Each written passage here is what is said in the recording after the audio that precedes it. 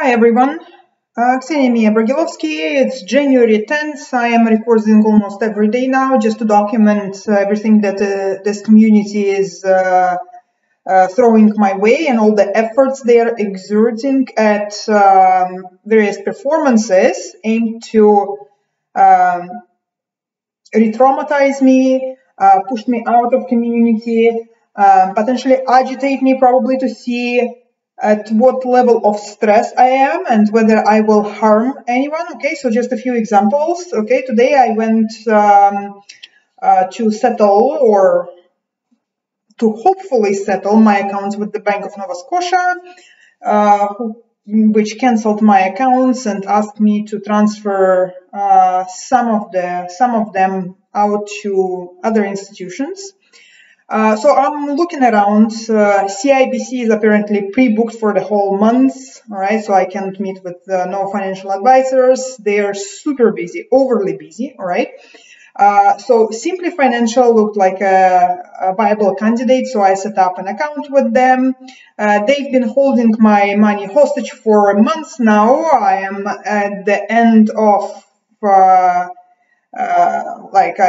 my accounts are being closed this week. They are not moving the hold period with them. So, like, first of all, I can't go anywhere to see anyone to actually initiate the transfer, fill out the forms, etc., etc. It's all over the phone. On the phone, you have to sit and wait on hold for 30 to 60 minutes on average. And then they are shoving you around the call center or whatever contact center from one person to another. And then maybe in a month they will get organized enough to actually initiate something and execute something. The security, the email service of them, okay, whatever. You know what, like, it's an interesting product, a viable product, I believe. I wanted to stay with Simply Financial 100%, right? Because I don't want to be exposed and re-traumatized to go to banks and to be intentionally exposed to all the femininity and all the makeup and all the masquerades and all of the pleasantries in life that folks here are experiencing and enjoying, while I've prostituted myself for 18 years now to ensure that all of the employers are doing all right, while there are many women are on maternity leaves and they're having however many children they want and they're dating whoever they want, okay, while I'm in a situation I am married to an XXY on a spectrum, my health is being vandalized. My mother is in no state to make any rational choices or decisions for herself or me, given her upbringing and her background, okay?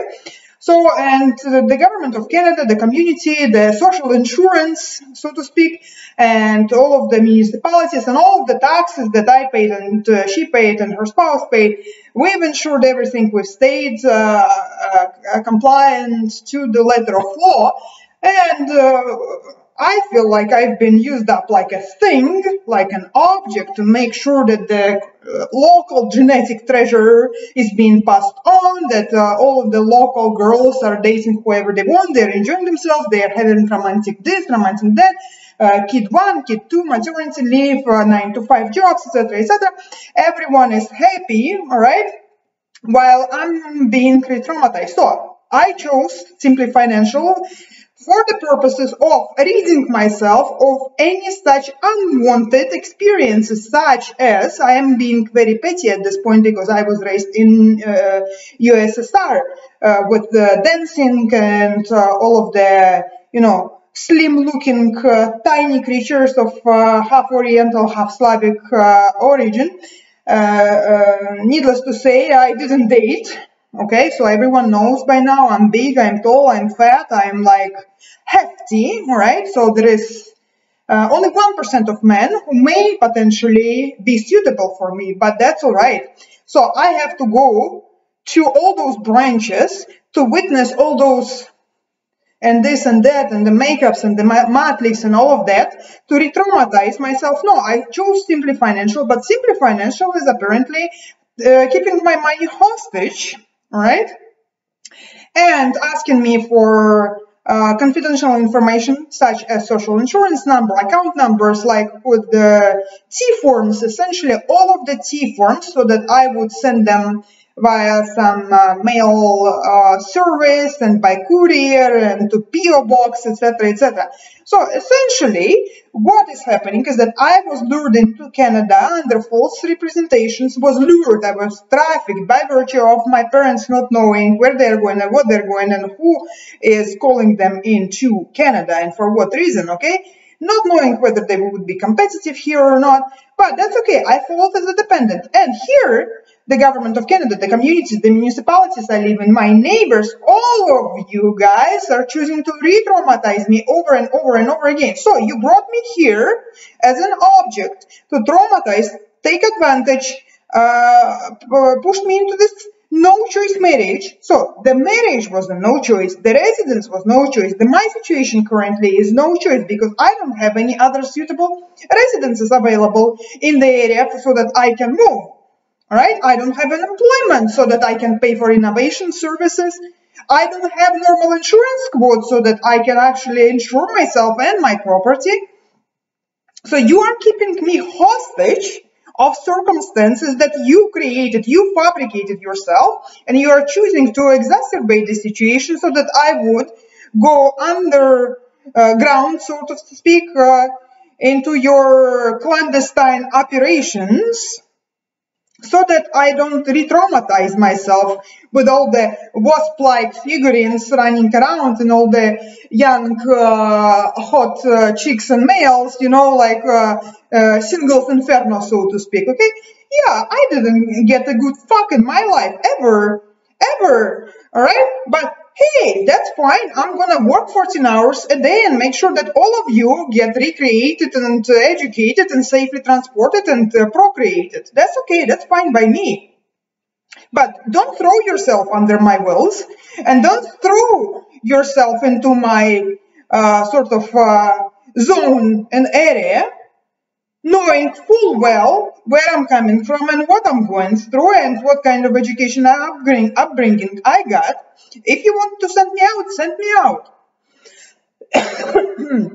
Don't exacerbate the situation. What is this for? I'm sitting here. I can't find nothing suitable for me. Nothing, right? So I booked 2 appointments with the Toronto Dominion for tomorrow, January 11th, to transfer my RRSP accounts and non-registered savings from the Bank of Nova Scotia to TD. And, folks, my intention is to transfer one-to-one without redeeming and withdrawing anything. But, hey, it's going to be on you. If you choose to retire me, you choose to retire me. You force me into withdrawing the money and paying taxes on those money. Again, you brought me here. You've shoved me into a certain bubble to kind of run like a squirrel in a wheel and then produce milk and cream for your kids to go around and play in the fields. It's not working for me. Like, if you can't give me a normal future, if you can't treat me fairly, then I choose to remove myself from this situation. But I can't even remove myself from this situation. I don't have any choices at this point. I'm sitting in this house with no choices, with community and volunteers abusing my space. And again, I will give you specific examples of what I consider extra stress and abuse of my space. If you are overly made up, right? If you are, I don't know, just intentionally driving a rental vehicle to shortcut me or undercut me or going around doing like this, or knowing that I voted like this on the Andy McDowell and her daughter's latest TV drama where they portray themselves in poor socioeconomic environments, which is a nonsense because they are both uber successful and uber healthy, and like they shouldn't portray like they even come close to understanding the situations they are playing on camera. Okay, so like I see when you are intentionally throwing yourself under my wheels, when you're intentionally parking like slow poke driving in front of me. Okay, when you're going around with your borrowed nieces and nephews while being 19 or 25, you know, like I see the abuse of my space. Like, you know my weaknesses. You know that I've been brought up, I didn't sleep at night because all of the bugs were crawling around from the basement full of water, okay? The building was constructed in a way to barely resist the earthquakes and whatever poor plumbing we had in the basement, okay? That I was living through the collapse of Soviets with robberies and murders and organized crime and all of that, that I was freaking always looking behind my shoulder, okay? And that my mother went through whatever she went through, all the freaking pregnancies and idiots abusing her space and whatever she's got into her mind, that she was only thinking about the next day, the next week, etc., etc. So you can imagine what kind of enjoyment and friendship I got from the school, especially in middle and high school, where we got all of the imported students with all of the fancy clothing and monies and diplomat fathers and mothers. You can imagine how I felt, all right? I will not, you know, again, I will repeat myself. I didn't date until I was 19 and a half. My first boyfriend was a setup. Only dated me for work, not for love. For work, and because I was employed heftily at that time. And so my former spouse, Alexander Bukengolz, also offered me to just live sort of together as a live-in, whatever, friends, nanny and subject, so to speak. Okay, so that was my third relationship, the last one. I only had 3, so the first one was a hire by someone, I don't know. The third one was whatever I just said, and the 90-minute consensual sex was okay in the middle, just as a sort of passing change before the next wave, so to speak. So that was it. That was it. There, I'm 38. I don't have anything. My mother is barely there. Her spouse is, I don't know how professionally qualified he is to take care of her or not. All right.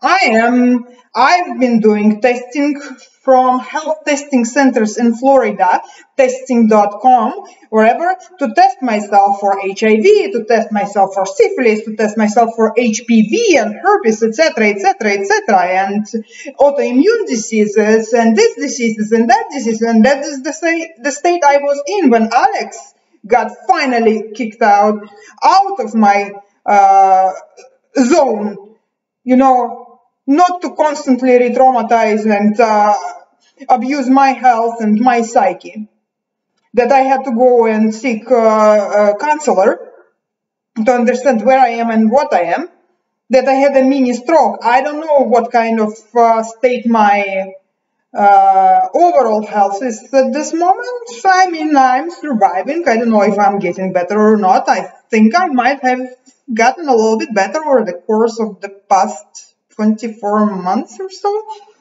But again, I didn't get MRI. I didn't get a full checkup. My doctor left, and then she said, oh, you look different, like you behave different, you're a totally different person. Of course I'm a totally different person, because you left, you just picked up and you prescribed me puffers and you've prescribed me BS, whatever pharmaceutical company is prescribing and pushing out into the markets. Of course, no one cares about no one, all right? Of course, I'm a totally different person. Now that I understand, I'm a totally different person. I behave so differently. Now that I understand that I've been used as a condom by the government of Canada, of course I'm a totally different person. For some reason now I don't want to lead my own business because I've seen how immigrants from Uzbekistan and other shaky countries are leading businesses with all of their counterparts, barely understanding what the hell it is that they're supposed to do in that business. And the only businesses that are actually profitable and successful are the ones that are 100 years old, local monopolies, oligopolies, or the ones who have a roof over their head under the pretense of networks and not-for-profit organizations, associations, etc., etc. I'm in no position to be successful in a business, regardless of my financial, intellectual, or mental capabilities. I just don't have the resources and the networks required to pull myself out of the situation I'm being persistently shoved into. All right? So, folks, that's me. I don't have nothing. I had all the great intentions when I came here. I was more than capable, but no, you intentionally, so like starting from the very get-go, you intentionally put me in all the ghetto jobs and in all of the Middle Eastern and Oriental and other culturally skewed workplaces where I could not flourish, all right?